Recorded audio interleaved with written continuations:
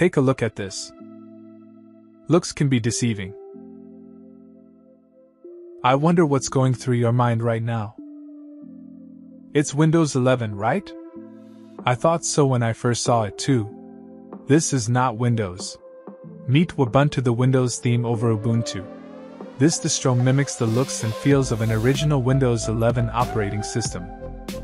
Ubuntu might be the perfect choice if you've decided to switch to Linux but still want to maintain a Windows experience. As the name suggests, Ubuntu is based on Ubuntu and uses the KDE Plasma desktop, which is modified to look like the Windows 11 theme.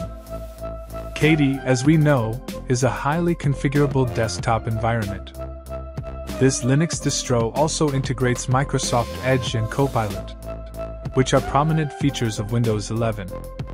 Upon firing up the distro, at first launch, you'll be greeted with a settings window, which allows you to select your theme and make other adjustments based on your preference.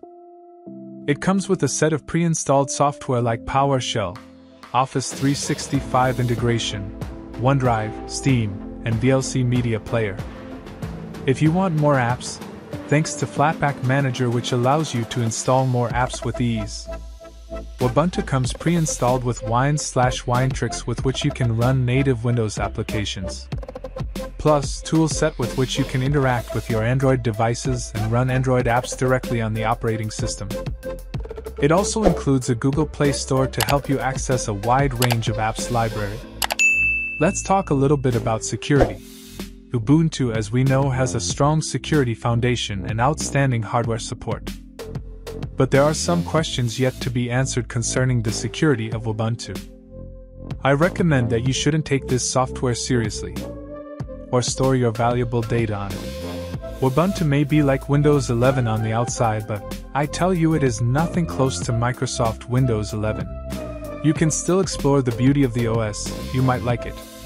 If you want extensive information concerning why Ubuntu can't compare with Microsoft Windows 11, I have compiled a video on this, and I'll be dropping it before the week runs out. Lastly, I'll be dropping a video that explains a better Linux alternative to Windows 11. Ensure you subscribe and turn on the notification bell icon so you'll get notified when both videos get uploaded.